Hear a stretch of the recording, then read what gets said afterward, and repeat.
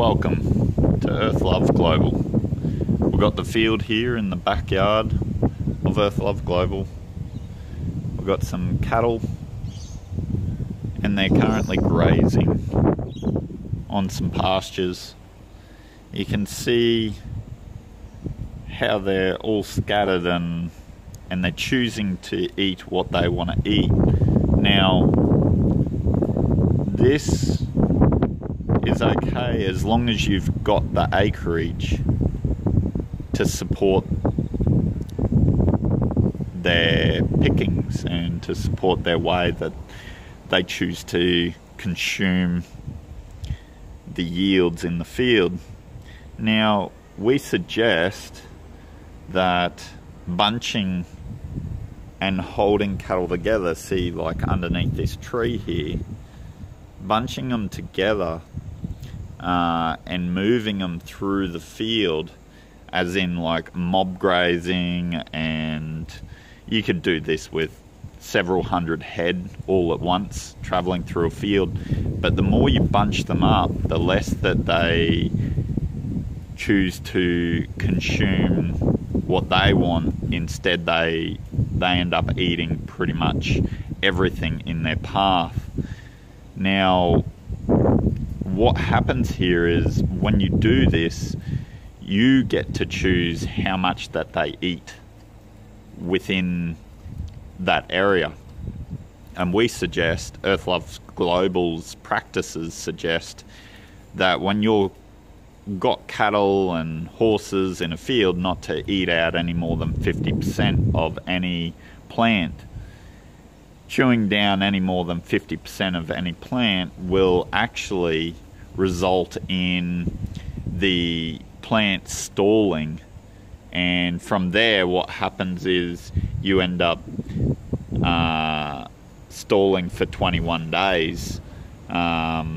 This stalls your yields, which slows down your productivity, which slows down the amount of pastures growing. And if you're in a tough environment and location, this is very, very important, like a key fundamental component of grazing pastures. Now, you can see that they're going through, they're picking what they want out of this, and then they're moving on, which is fine. That's good, as long as they're only removing about 50% of the plant. This is why bunching and mob grazing is a very smart approach, but making sure that you don't chew out any more than 50%. If you'd like to increase your yields in the field, we suggest look into myco-restoration. Now, beneficial fungi will allow plants to grow in places where you just don't get any rain at all. Only a few months ago, this was all brown. Now, we haven't implemented any beneficial fungi into this paddock. It's not ours to start with. But if you were to, the amount of growth that you would receive in a field would increase dramatically, and you would just see an ultimate 180 return in definitely your investments into myco restoration. But when you increase your field, you're increasing your yield, you're increasing your productivity, you're increasing your back pocket.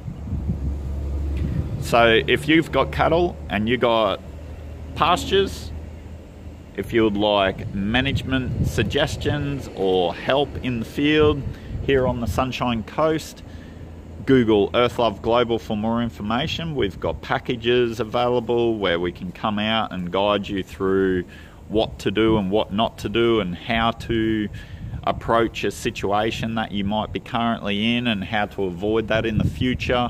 If you've got any questions, put them down in the comments below. Google, Instagram, Earthlove Global, even jump on Facebook and check out Earthlove Global for more information.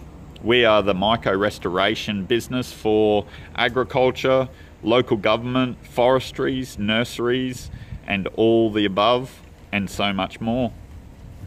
Contact us online or give us a call.